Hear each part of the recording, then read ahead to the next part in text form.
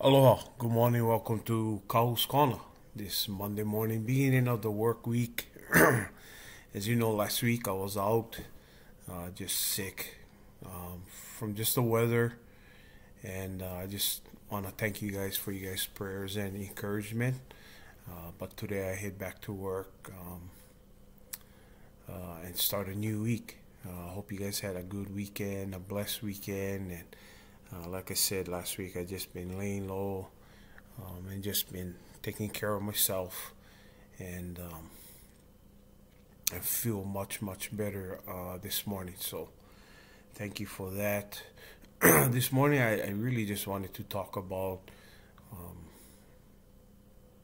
you know, the number two things that we can do.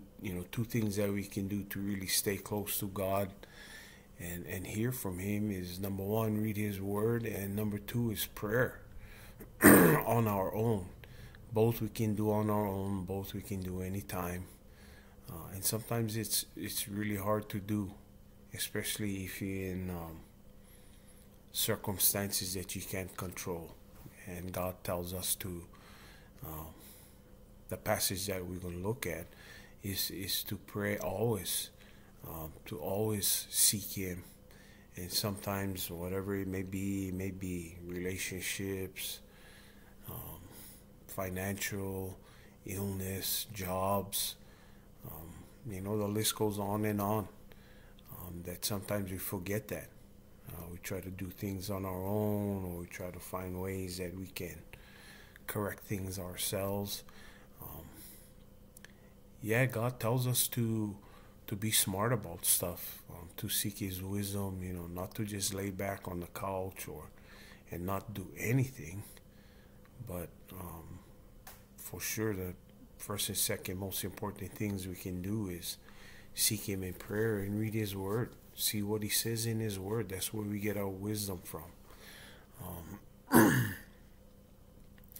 But sometimes when we get too down or we get too caught up in stuff, that we tend to put God on the back burner, and we tend to try and do things on our own, only to find out that maybe it gets worse, and then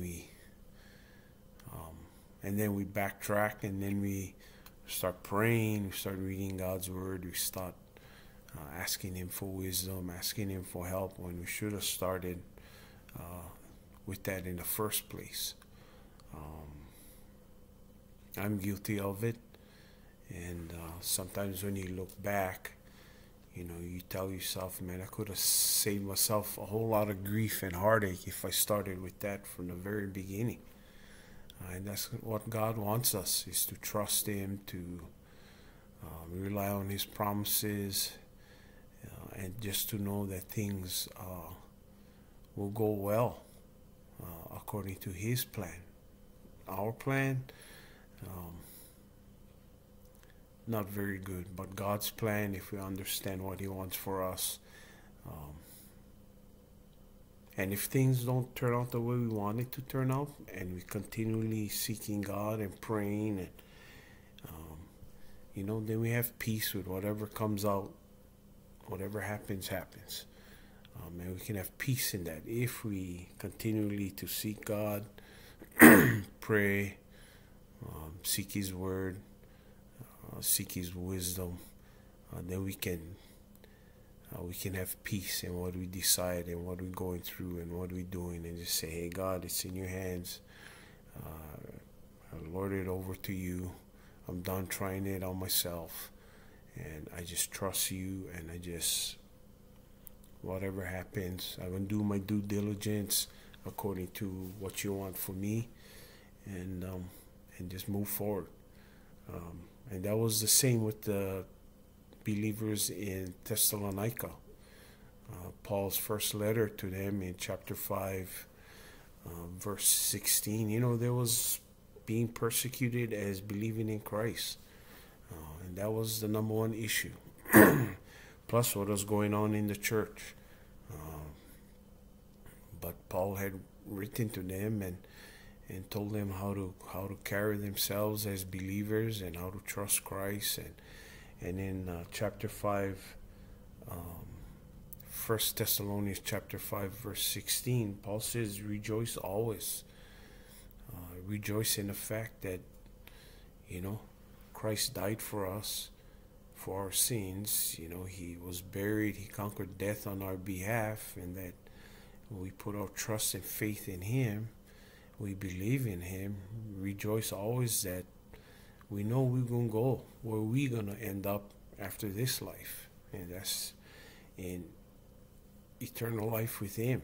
That's one most important thing, that we can rejoice always. That Jesus, someone took the time, loved me so much that sacrificed his life for my life. And that's something to rejoice about. And then he says, pray without ceasing. Always pray.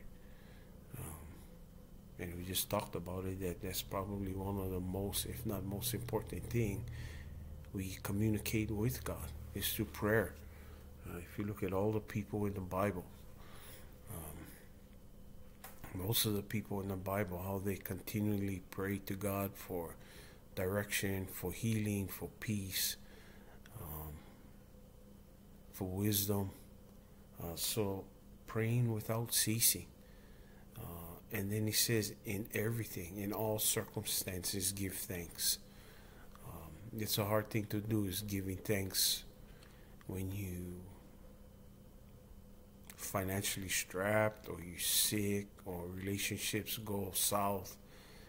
How can you give thanks when something that means so much to you is not working out? It's hard to do. But when you really look at the big picture, what God has blessed me with, healthy children, healthy grandchildren, awesome wife, family members, where we at, what we have. There's a lot of things to be thankful for, even in the bad circumstances we're going through. There's always something you can look back, and God can always show you stuff that you can be thankful for. And he says that's his will for us in his Son, in Christ Jesus. If we trust Christ, if our faith, we put our faith in Christ, in him, then in him, we can do all those things God just reminded us of. We can pray in him without ceasing. We can give thanks in all circumstances in Christ. We can rejoice always in Christ. It's got to be in him. If we try and do it on our own, it's not going to work out, and we end up spinning our wheels. I've learned that this past weekend, that there's a lot of time to pray, even when you go about your day working and going about your business. There is still a lot of time to pray. A lot of time to be thankful, a lot of time to rejoice, even in your daily, whatever your schedule may be. So I hope as we start this week, you continue that or improve on it, like myself, and just thank God that you have the ability to walk out of your house today. You have a job, you have family, church family, and just praise him, give thanks to him, pray without ceasing, and rejoice always. So I hope you guys have a safe week. Be blessed. Allah.